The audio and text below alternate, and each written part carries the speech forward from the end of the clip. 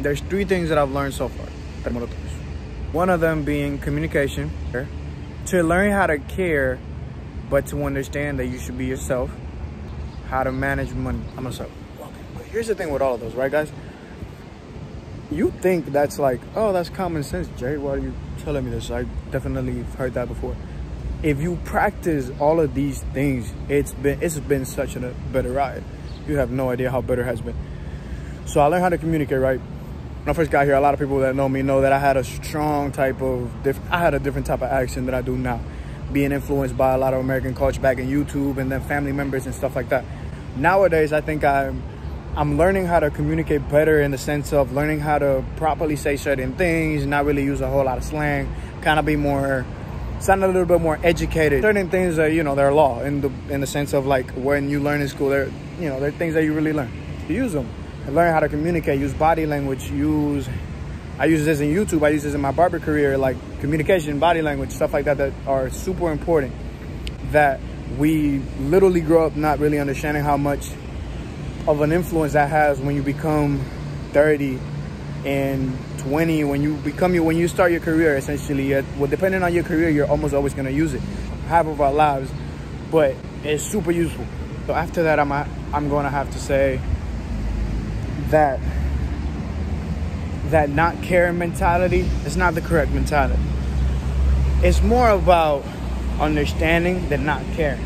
You got to understand that you are a unique person and you have unique thoughts and unique things that you like doing, but not everybody agrees with that. So instead of being angry at the world, be calm, cool, collected, and understanding. But keep being yourself. Rock on, keep going. Just work hard.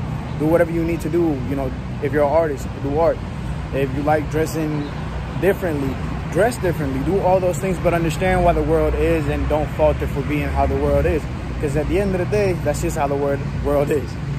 The world will change, the world will evolve, but that's time will tell how that goes. Now, truth be told, you can't really depend on the world to change. So you have to control yourself and understand you yourself. Have that factor in there. You can't change the world, but you can definitely change yourself. That's very important to never forget about, right? That you can learn how to communicate, which is when you use communication skills.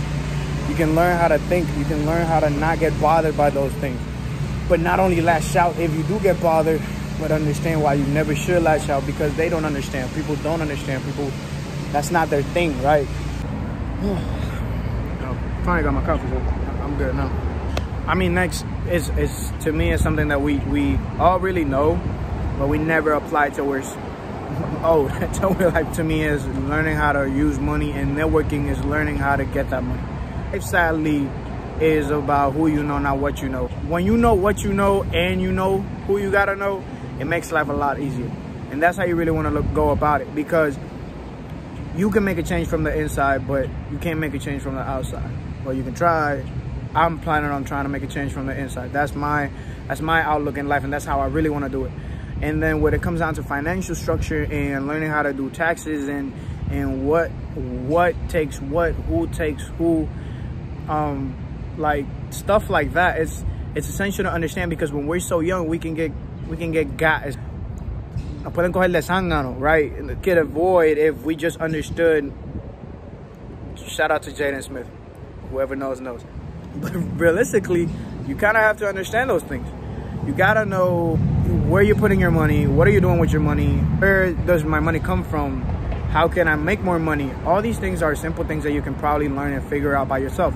But if you don't take the time to really understand how it works, you can't learn the process until you understand it. When you learn and understand it, now you can make a change, and you can probably direct your life a little bit better. And that's how you become an independent contractor, making your own business, learning how to make our own business, learning about loans, APRs on loans, the approval rates. How can you get an approval rate? How to build myself up to never have a loan, and stuff like that is stuff that takes a long time to understand, and things that I'm still learning today.